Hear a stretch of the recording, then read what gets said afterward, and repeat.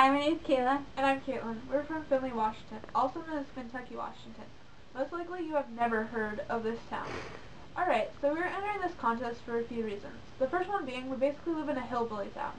No offense to the people that live here, but it's true. For example, there's a local band here called the Barnstormers.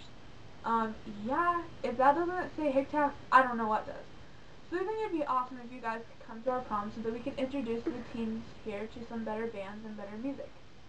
Another reason, not only is our town small, but the city that we live close to is also on the smaller side. And we rarely have any good bands or music that comes to the city. Most of them are also country artists or bands that we don't really care for. It would be nice to be able to have an alternative rock band at our prom, instead of a boring DJ that plays lame songs.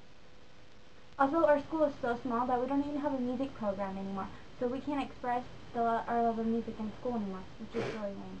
Yeah, because music is basically our whole life. We're constantly looking for the new releases of music videos, CDs, new concerts coming up, and new bands to listen to, so that we can listen to music even more.